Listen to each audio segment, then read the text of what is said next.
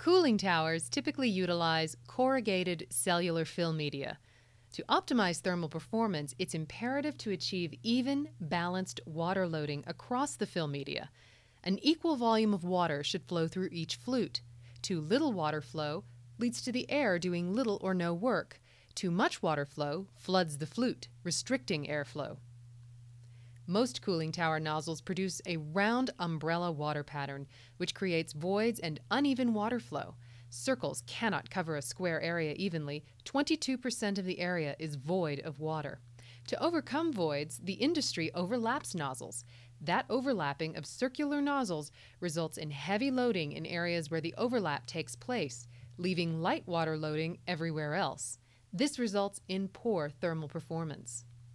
The industry has long known that balanced water loading and a square pattern could solve this deficiency.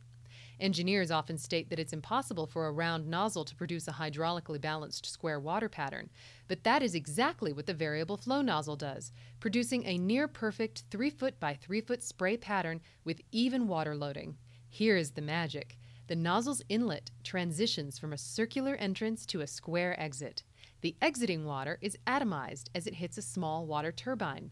The unique geometric profile on each set of turbine blades disperses and diffuses the exiting water into a balanced 3-foot by 3-foot water pattern.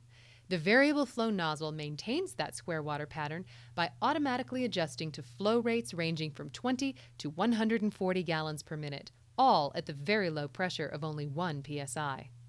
The variable flow nozzle will significantly improve thermal performance and solve your flow control problem. The variable flow nozzle is simple to install and highly effective. Plus, it saves major energy and water usage, which translates into saving major money.